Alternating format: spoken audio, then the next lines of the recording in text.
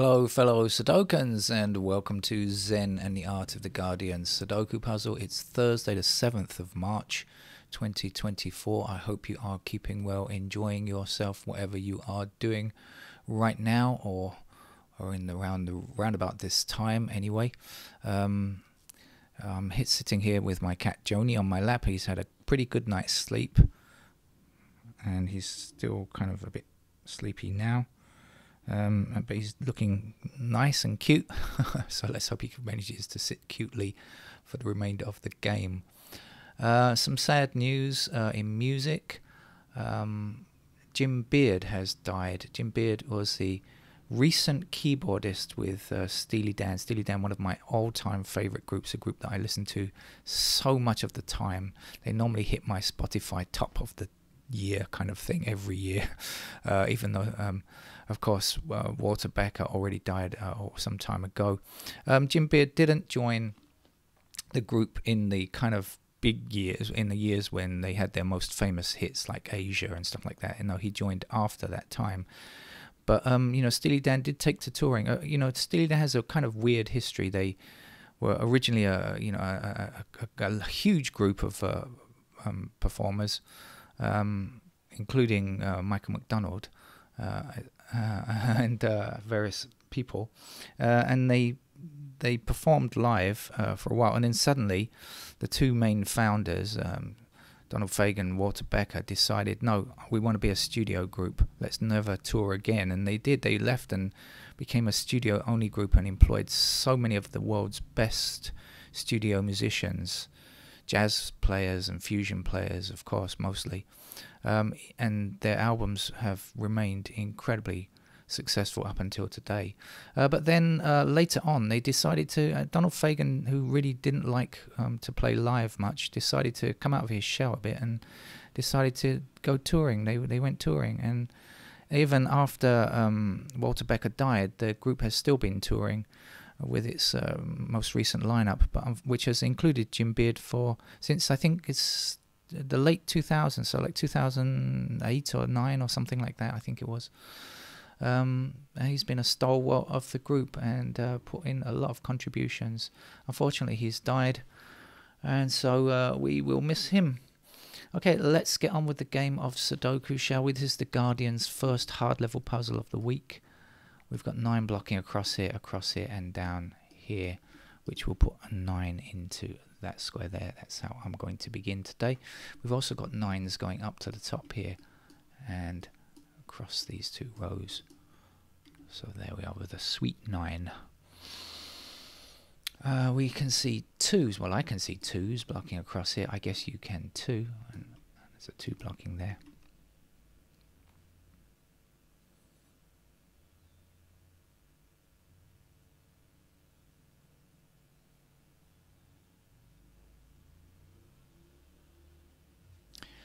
And something we do know, although I don't know if it's going to be useful, is that 6 blocks here and here. So these 2 squares are blocked by 6, and 8 also blocks that. So we're going to get 8 and 6 down here. So what does it mean? Well, first of all, it means this is going to be 5 and 9, which we can't get. But also 8's going up there will give us 8's up there. How about the 6's? No, not much joy on those yet.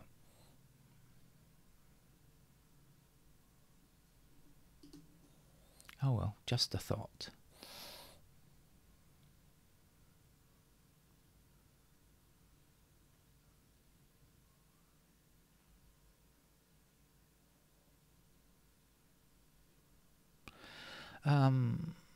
Shall we not dilly-dally any further? Let's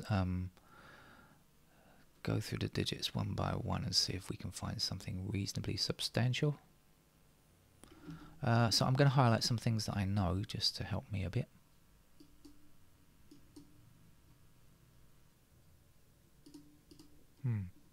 So we know quite a lot about 1s, but not enough.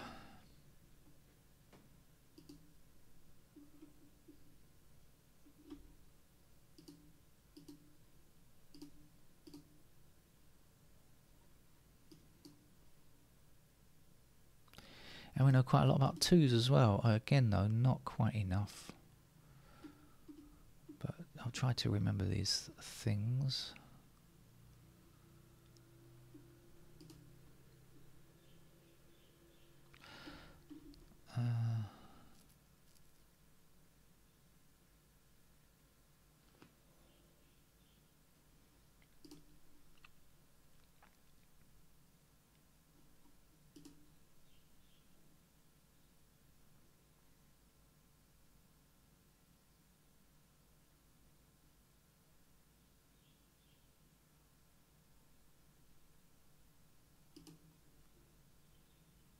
You may just be detecting the sound of a monk chanting in the background. I can hear it. You probably can't. The microphone is probably not that sensitive, but and also pointing in the wrong direction. But I think my neighbour has a radio on. There's some kind of religious broadcast. It's not a special Buddhist holiday or anything like that today. There we get something. 7 up, 7 down. There we are. And 7 like this. Across there.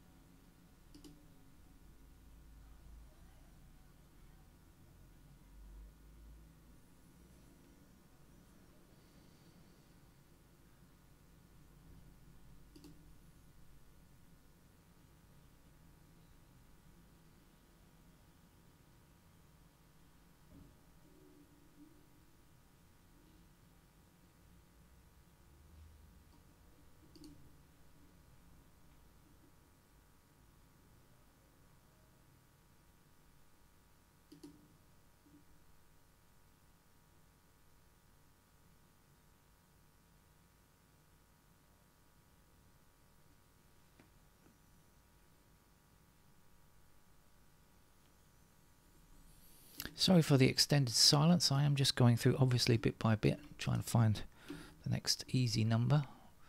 And so now we have 6 and 8 blocking up here. We do know, in fact, that these numbers are 6 and 8. And I already said 6 and 8 were down there before. So 6 and 8. So now we're looking for 2 and 4. So now we know 4 is in one of those squares there, blocking down, 4 blocking down here. And we can say there has to be a 4 there. We know this is 6 and 8, so here we're looking for 1 and something. So when the 1 blocks across there, that will give us the 1 there. And the something is not 6 or 8, so it must be a 5.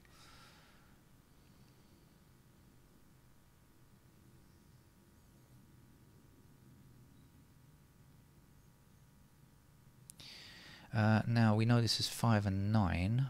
So this has to be 1 and something, so 1 blocking up there, there's the 1, something is the 3.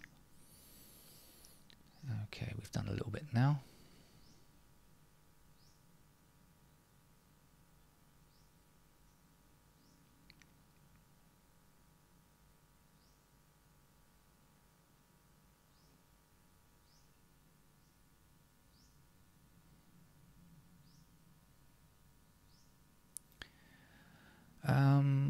I may have found, oh no. I was about to say I may have found a 5, but I don't believe I have.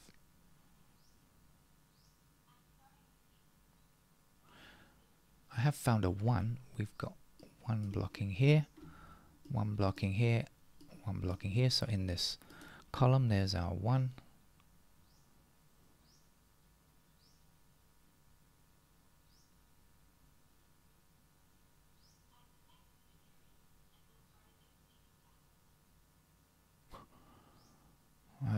I'm hearing very strange sounds in the background, but anyway.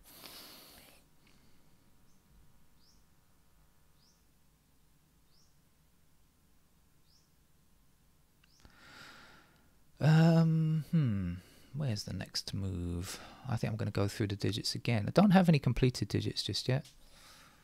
I'm obviously not rushing this morning. This is the first day I haven't had to go like crazy because of some stuff I have to attend to. No. I can be fairly relaxed today. I just have a lunch appointment and some possible work in the evening, but nothing much to do in the daytime, so that's pretty good. And the cat doesn't have to go back to the hospital until Saturday, and then again next Wednesday for his next major treatment, where he has to be knocked out again.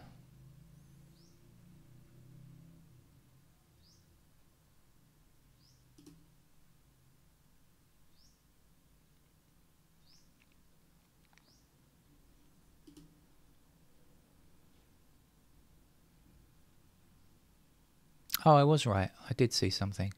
I thought I didn't see it, but I did. Okay, so what do we know? Okay, in this section here, we have 5 in those squares. 5 eliminates this square here, and obviously blocks up here, right, like this. So that means 5 is there or there. That means that in this block here, 5 can only be in one of these 2 squares here. Don't know which one, but it's one. When we consider the 5s blocking across here and here, we know that 5s are there or there. So what do we know here? So we know 5s are in those squares and those squares. So since if we consider this right-hand chute, because we've got left row and middle row, left column, sorry, and middle column, we know that up here 5 can only exist in the right hand column, and we've already got a convenient 5 blocking this square. I thought I saw that, and then I just saw, oh no, I made a mistake. I was actually right first time. Okay, so now we have 5 blocking this square and 5 blocking this square, so in this column that must be a 5. Now we have 3 blocking here, so that gives us a 3 here, and a 4 will finish there. 4 going across here and 4 up here means that this is a 4, and the last number 2 place here I have now forgotten, but apparently it's a 2. And that was okay, that was good. Nice little bit of movement, forward movement there. And what's coming next? Still haven't got any completed digits though, so let's just keep at it as whacking through one by one. We'll go a little bit faster now though, I think.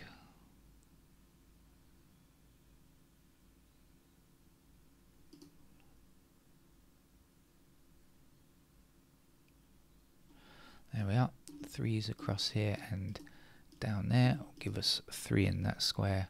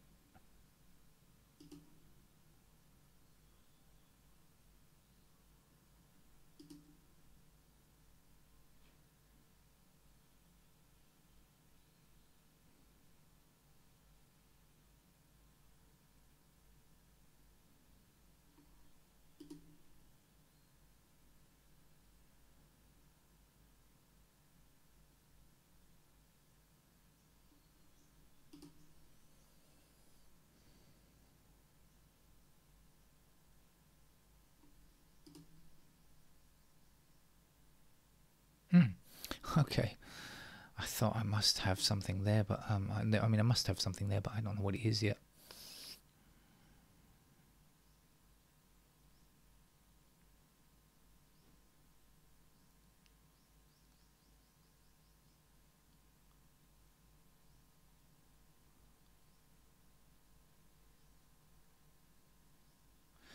Okay, I see now we have 8 blocking this square and 8 blocking this square. So in that column there's our 8.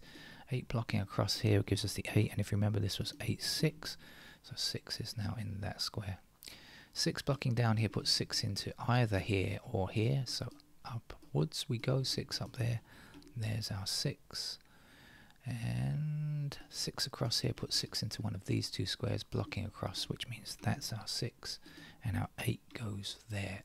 We need an 8 to finish this row here. We have 8 down here and 8 across there, which means that's an 8. And there's only one number to go here, which I think is a 4.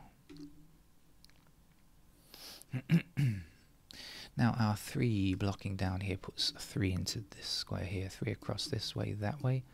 There's our 3. Surely we can get the final digit 3 now. Where are we? Yes, there. That's where it is. Right, okay. 4 blocks across here like this. That puts a 4 into that square. 4 down here, 4 across there. Will give us 4 there and 4 across. And across means there's a 4. 4 up means we finish up the 4s there. One more number to go here. 2, I think you are. We also have 2 blocking across here. So 2 in that square. 2 blocking up here puts 2 there. 2 across, 2 up. Goodbye 2. The last number to place here is 7. 7 across here and here. So that's a 7. That's the last 7 as well. Down here we just need 5, I think. Voice sounds a bit croaky. Shouldn't be at this time in the morning. Missing number here is 6. 6 blocks across here. That gives us 6 in that square, and 6 down here means this is a 6. The missing number here now is 8, I think. And so 8 across here will give us 8 there, and not much more to go now, and we need a 1 here, and 1 blocking down gives us the 1 there. This is a 5, 5 blocks across there, there's a 5, 5 back that way, there's a 5. 9 will go here and there, and that's the end of the Guardian hard level puzzle. I rather enjoyed that. I don't know if I'm still sleepy or what, but anyway, the cat's dreaming. You know, when animals dream, you can see their eyes. You got the rapid eye movement, and in this case his whiskers are twitching backwards and forwards too. Oh, so cute. Okay, take care, bye bye.